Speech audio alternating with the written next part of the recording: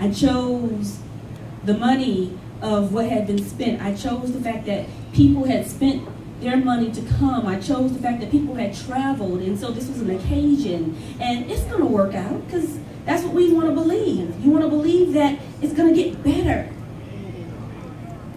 And so I got married. And the short version of that story is, a year later, this bold, vivacious, independent, strong, ambitious woman, or young woman, who was Miss Black USA, representing black women across the world, found herself as a colored girl who considered suicide when the rainbow was enough. Found herself in her bedroom crying all night long.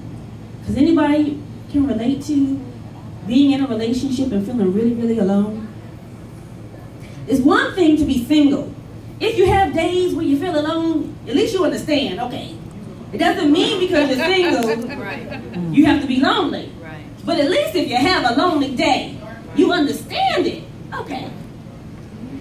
But when you're in a relationship, and you're lying next to somebody or laying next to someone, and you're feeling all this stuff, and it's like they don't even have a clue, like, Negro was snoring, knocked out, got a good old sleep.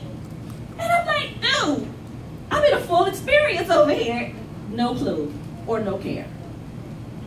That is the most devastating feeling to me, to be with someone and to feel like you are completely alone.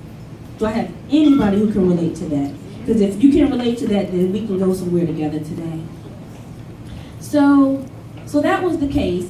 And you know, when you're in your 20s, when things don't work out, you think it's the end of the world, right?